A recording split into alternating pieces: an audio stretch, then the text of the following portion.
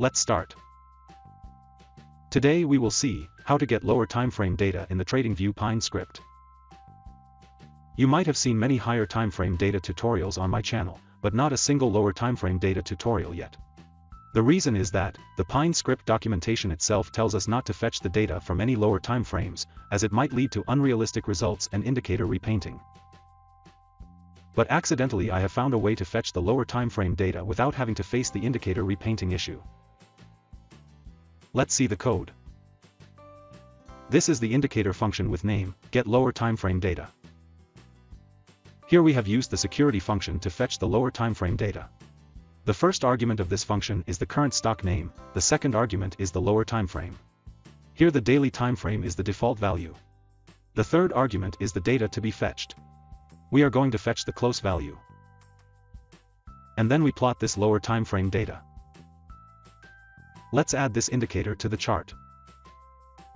As you can see, right now I'm on the weekly timeframe and we are seeing the lower timeframe daily closing data on the chart. If you replay this indicator, you will see that it does not repaint. But how does this work? I have drawn two vertical lines, one is green and one is red.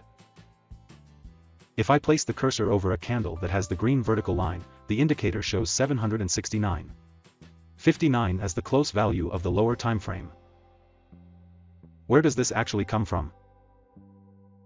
Since we are on the weekly timeframe right now, and we are trying to fetch the daily timeframe data, it is important to note that a few daily timeframe candles come together to create one weekly timeframe candle. Generally, 5 daily timeframe candles form one weekly candle, assuming no holidays occur in between. So out of these 5 daily timeframe candles, which candle's close value does our indicator show us?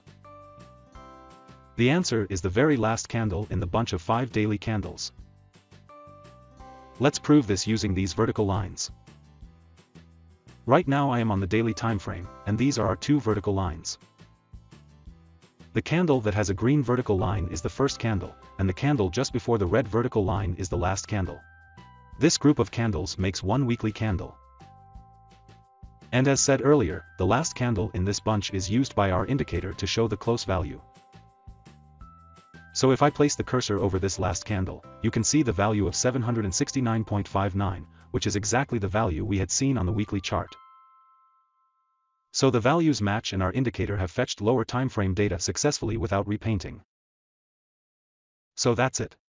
That's how you can get the lower timeframe data in the Tradingview Pine script. Thank you.